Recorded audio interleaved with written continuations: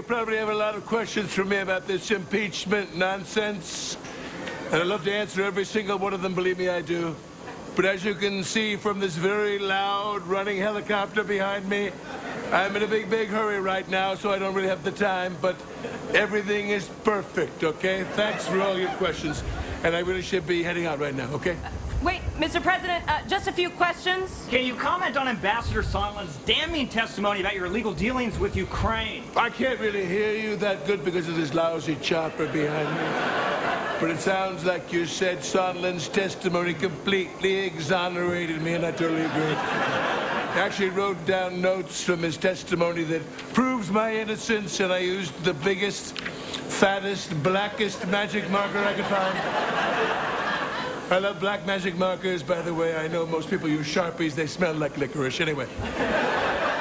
Like I was saying, I gotta go to Michigan right now. Wait, Mr. President, exactly which part of Sondland's testimony proves your innocence? It's right here in my notes of super important conversations on the phone I've had. I'll read one, but then I gotta split, okay?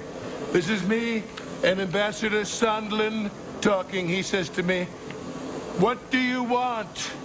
And I answer, 2 large pies, extra cheese, extra sauce. No, wait. That's a different phone call. Oh, here it is. I said to Sondland, I want nothing, no quid pro quo, bro. See? It's right here in black licorice, case closed, okay? I have to go get on this chopper right now. Wait, hold on, Mr. President, but that wasn't the only conversation you've had with Ambassador Sondland. It doesn't matter. I still told him no quid pro quo at least once, so any quid that I get after that, that's on them. So that's how it works, see, okay? It's just like when you meet a girl and you say, if you're a cop, you gotta tell me, okay? Besides, I don't even know this Ambassador Sondland guy. That's fake news. But he's donated $1 million to your inauguration. And you appointed him to the EU. Well, I know him, but I don't know him. I never, met him in person. Look, I'd love to explain, but this battery on this chopper is going to die very, very soon. So.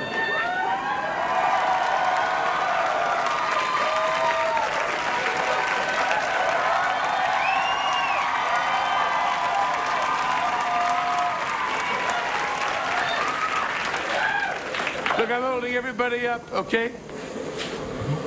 No. Oh, it's you, Ambassador Sondland.